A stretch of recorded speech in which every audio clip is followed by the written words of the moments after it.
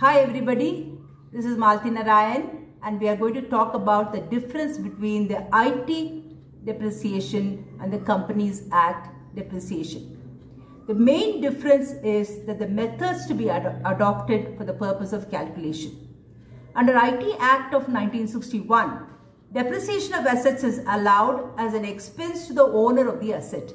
It is calculated on the diminishing or written down value method and hence it varies. Also, it is calculated on the number of months used in a year purchased. Under the Companies Act 2013, depreciation should be calculated over its useful period after deducting the scrap value of the asset. It follows straight line method, so the amount of depreciation remains constant every year. Under IT Act, there is no option to change the percentage of depreciation, but in the Companies Act, we can adopt different rates depending on the life after due justification.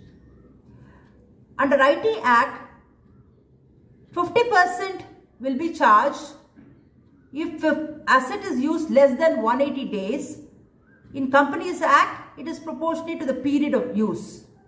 Depreciation under Companies Act of 2013 needs to be provided in the books of the balance sheet of a company, and it is governed by the Companies Act of 2013. Thank you.